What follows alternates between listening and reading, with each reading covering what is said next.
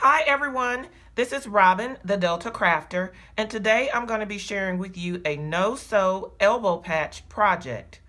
Before we jump into the video, I want to encourage you, if you like what you see today, go ahead and click the subscribe button. And then so you'll be, if you want to be notified when I post new videos, then go ahead and click the notification bell, and then you'll be notified when I post new videos. So let's jump into today's project. So first we're going to talk about the supplies that you're going to need. So first thing you're going to need is some sort of clothing item, a sweatshirt, some sort of button-down shirt or sweater, whatever the case may be. I've chosen a pink sweatshirt. Then you're also going to need some fabric. So I have a couple of samples here. I'm actually just going to be working with the felt today. You're going to need some sort of scissor, preferably fabric scissors, because these tend to have a sharper blade that will really work with fabric. These are my fabric scissors. As you can see, I've written all over them several times so that there is no confusing what these scissors are for. Then you're also going to need some fusible bonding web. So this one is Stitch Witchery. I have another one here that's just like a care and repair. This is also sold in sheets. So if you have the sheets or you have the rolls of it, whichever one you have, it will work. You just need to make sure you follow the directions on the back of your package for using it. And then the last thing that you'll need is an iron. So you'll need to set this iron to the wool setting. And so my iron doesn't have a wool setting per se, so I looked it up. And then what I learned was the wool setting is a little bit warmer than cotton blend, but not as warm as cotton or linen. So whatever settings your iron has, I think most irons have a linen and cotton setting. Turn it down just a little bit below that, and you should be in the right range for wool. All right, let's get started. So I'm going to be making this project to wear for the week of Valentine's Day. So, and because of that, I've chosen some red felt fabric to use as my elbow patches. And I'm actually going to cut the patches in the shape of a heart. So I'm going to start out by cutting this felt in half. And this is just a regular, like 25 or 50 cent felt that you can find in the craft store, in the craft section.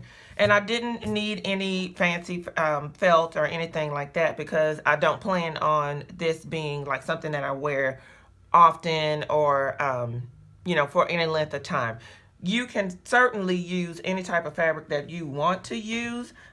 This fabric right here is a Waverly Fat Quarter. This is a 100% cotton fabric. So this one would, you could certainly use something like this. You could use a knit fabric, whatever you want to use.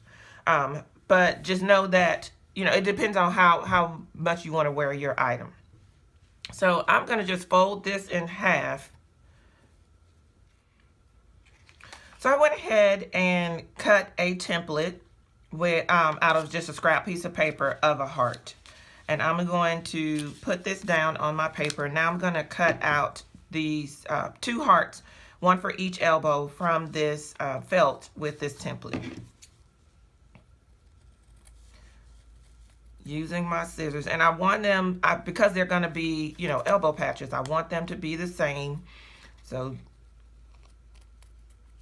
that's why I'm cutting them together.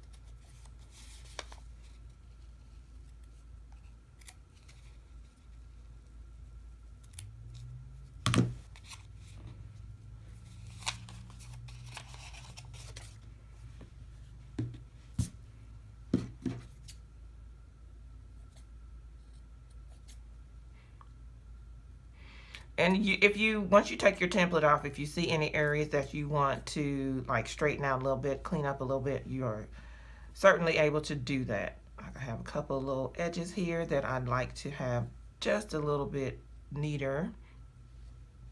So I am just going in ever so slightly and gently and cleaning up some of those edges. Same on this patch, just barely trimming it up a little bit so I don't have any sharp, jagged edges.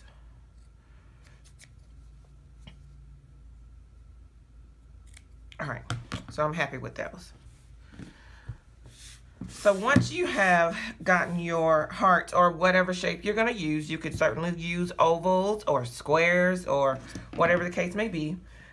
Once you've gotten those cut out, and set those aside, what you're going to want to do is put your clothing item on, and you can do this yourself or you can have someone else do it for you, but you're going to need to mark where your elbows are. So you can see I have these little dark marks right here. This is where my elbows were in my when I put my arm in the sleeve. So this is going to tell me where I need to add my patches. Let's get that spread out. All right. So now I've got my patches. I'm going to put one patch there, oops, one patch there, and one patch there. Now I need to put the fusible bonding webbing up under here. So this comes in a roll, so I can just cut pieces of it that'll fit up under the heart. And actually I can do it on this side, and it kind of, because this is felt, it kind of has some grab to it. The fusible bonding does, so it's just laying down on the fusible bonding really nicely and easily, and it'll just kind of stick there.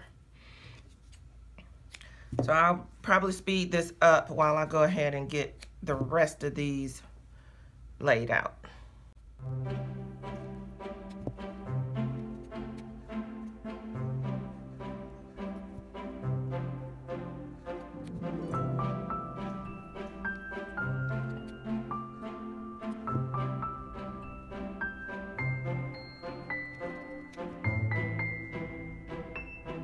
Okay, so all of that is laid out now, and then I can just turn this piece over on my heart. I'm sorry, on my little dot that I put there. So that one's ready to go. Now I'll do this one on the other sleeve.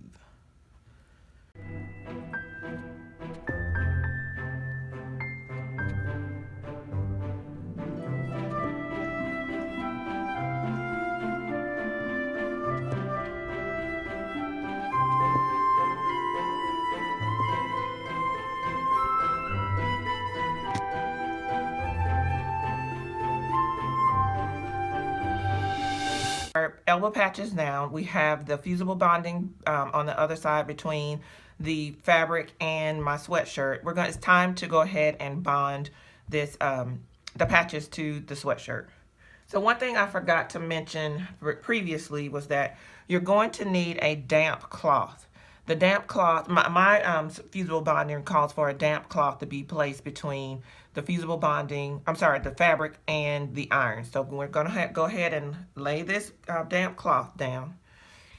And then we're gonna lay our iron down on top of the damp cloth for 10 seconds. Now my fusible bonding says just to lay the iron here and do not slide the iron. So I'm not gonna do that. So that I don't have any mistakes or mishaps. Lay that there. All right.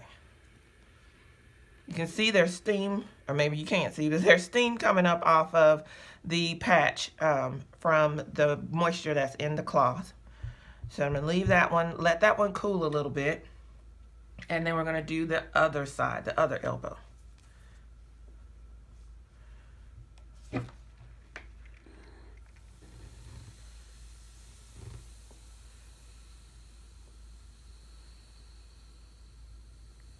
leaving it there for 10 seconds. Making sure that it's bonded. Okay. So while that one cools, this arm sleeve cools, well, let's go ahead and check this one for bonding. Yay, it's bonded. Wow, that was so quick and easy.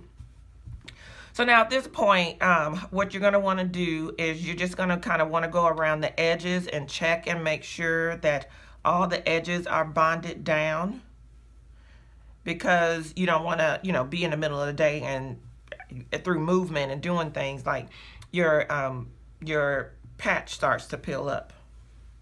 So that one looks pretty good. Now let's check this one. Still warm, but we can definitely check it. Especially the pointy edges. See, there's a little bit of gap right there. I might put some more there. And maybe right there. So let's put just a touch bit more. Cut some little bitty slivers here.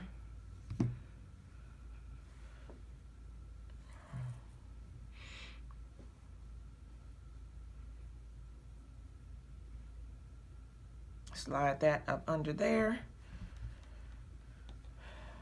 And cut another little tiny piece. Put that there. Cover it with the damp cloth again.